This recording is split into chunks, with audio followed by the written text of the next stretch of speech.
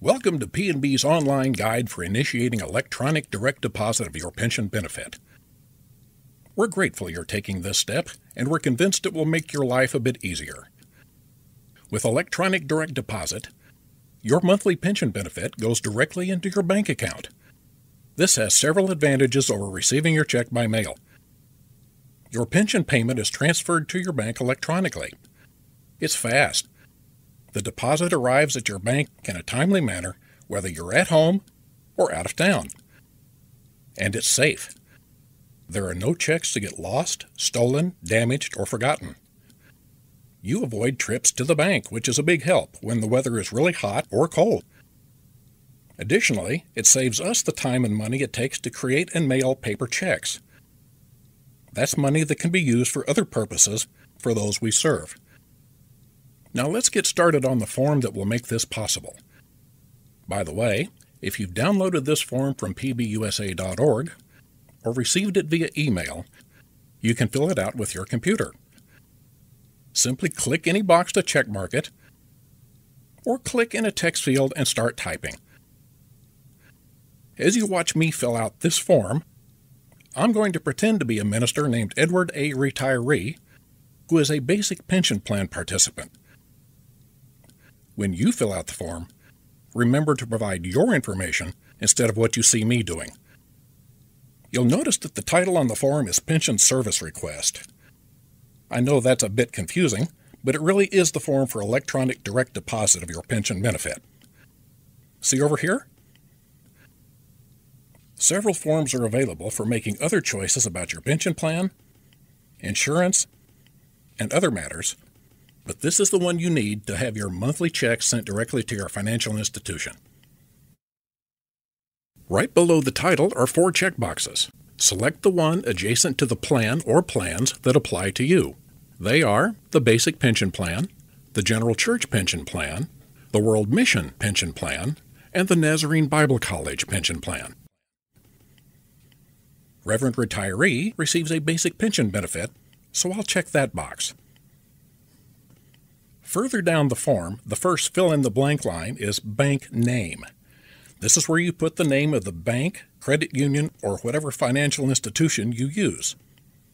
It might be Citibank, People's Bank, Capital Federal, or something else. Reverend Retiree banks at a fictitious bank named the Nazarene Ministers Bank. So I'll enter that name in the blank.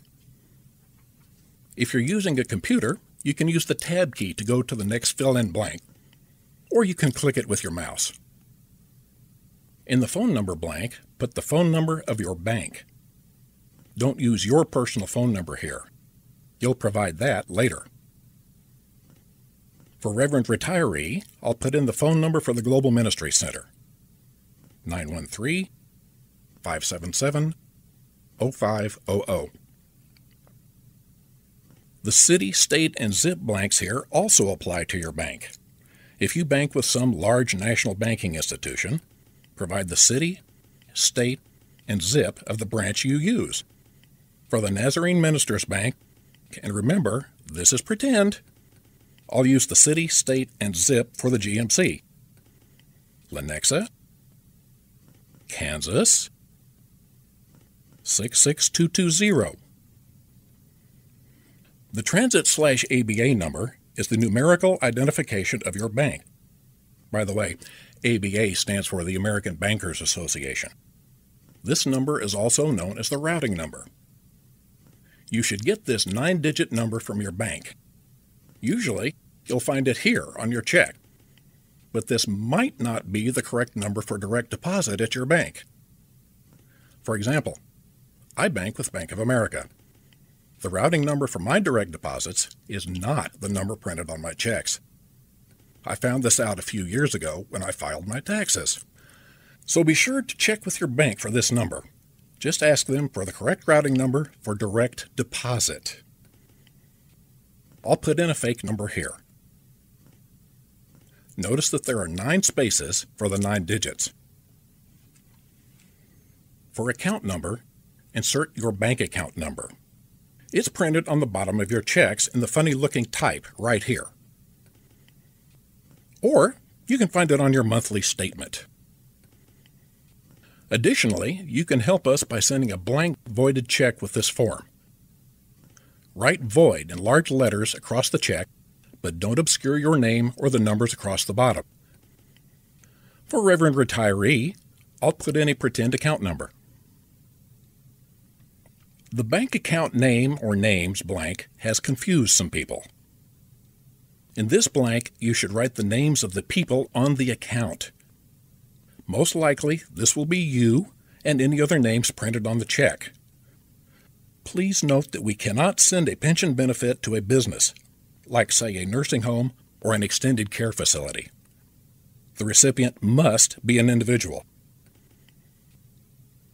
Reverend Retiree and his wife, Ann, have a joint checking account, so I'll type Edward A. and Ann J. Retiree.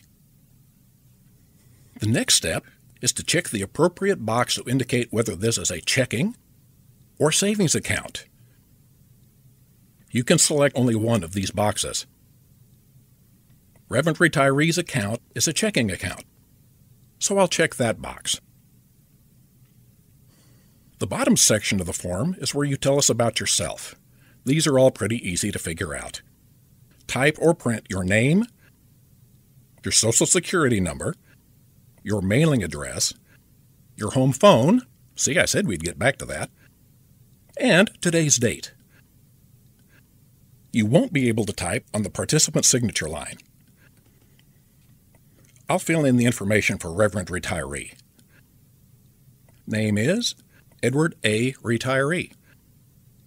Social Security number is 987-65-4321. Home address is 123 Main Street, Anytown, USA 00000-0000. Home phone is 123-456-7890. Today's date is, well, you put in today's date when you complete the form. There we go, all filled out. Once you've finished with your form, review the highlighted items. If you have the computer version open on your screen, those items are highlighted in yellow. If you have the printed version, the highlighting might be yellow or it might be gray, depending on whether or not it was printed with a color printer. Here's a quick checklist. Be sure you checked all the boxes that are pertinent to you as a plan participant. Be sure you've obtained the 9-digit transit routing ABA number from your bank and have entered it on the form. Be sure to include a blank voided check. And be sure you've signed the form in ink. If you're using a computer to complete the form, just print the form after it's completed and sign it. Then send the form and the voided check to Pensions and Benefits USA. Our address is in the box at the bottom of the form. You may also fax it to us to save time. Our toll-free fax number is 800-334-0634. Usually it takes about 24 hours for us to process your form once we receive it. After that, you can sit back and relax. Your pension payment will arrive automatically in your account every month. Thanks for using electronic direct deposit and for taking time to watch this session.